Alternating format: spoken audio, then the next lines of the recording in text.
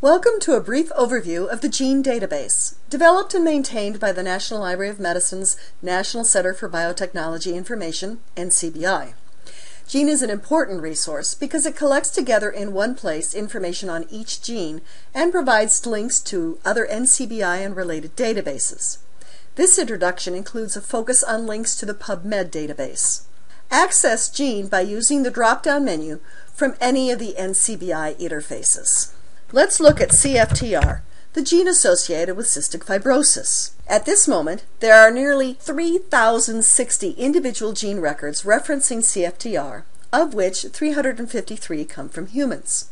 Although these records are sorted by relevance to the search term, to be certain you have the correct genetic record, search the database with the official symbol for your gene. Of these 96 records, the first one is the human gene. Because this record is so large, note the table of contents on the right-hand side and the additional links to National Library of Medicine databases and other genetic resources. This first summary section opens with the official symbol and the full name of the gene as defined in the public database of the Human Genome Organization's Gene Nomenclature Committee. However, as you can see from the also known as list, not everyone has used that official symbol in their publications. This gene encodes a protein, and the summary includes information on how that protein functions and potential issues with gene mutations. The RefSeq status is reviewed. Thus, in this gene record, the CFTR gene sequence is an annotated reference sequence curated by NCBI with unique identifiers and serving as a baseline for medical, functional, and comparative studies. Genomic context describes where the gene lives. In this case, the gene is on chromosome 7, the Q or long arm, in region 31.2. For information on how chromosomes are mapped, see the article by Claire O'Connor.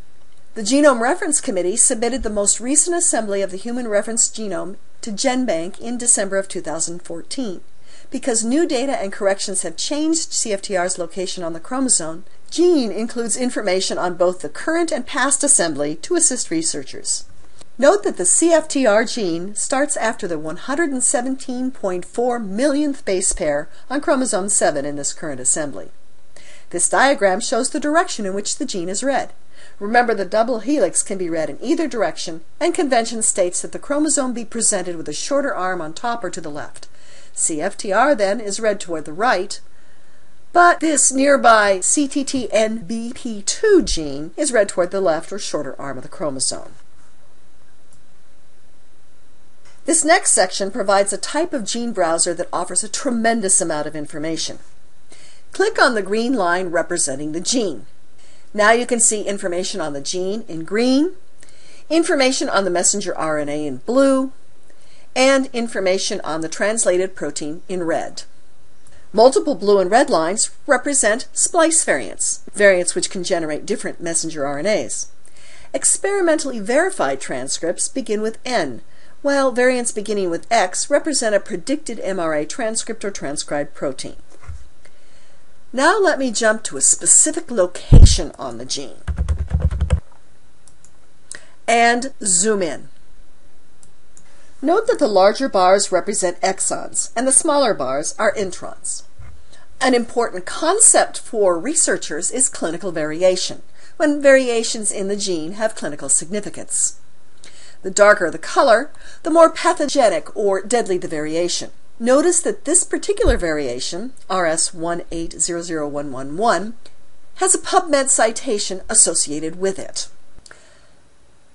Additional information in the browser includes the gene sequence, SNPs, the single nucleotide polymorphisms or how individuals differ from one another, and information on exons and introns, all with links to related databases. This next section, bibliography, needs no introduction. These are selected PubMed citations focusing on the human CFTR gene. For citations on similar genes in other species, homologs, click on this final link. If you need citations focusing on a specific function of a gene, this section on gene riffs, gene references into function, can be very helpful. A single sentence is taken from the title or abstract that concisely describes the function or functions of the gene in that article. These links will take you into PubMed, just as PubMed citations can bring you back into Gene. There is a great deal of additional information in the gene record, which we will cover in future videos, including phenotypes, variation and pathways, interactions, which link to PubMed citations discussing those interactions, protein information, reference and related sequences, and resource links. I do want to highlight the gene ontology section, which summarizes and provides PubMed citations for functions, processes, and components known for this gene. Ontology is the study of what exists, and gene ontology is the controlled vocabulary of terms describing gene product characteristics and is compiled by the Gene Ontology Annotation Database. Stay tuned for more on gene.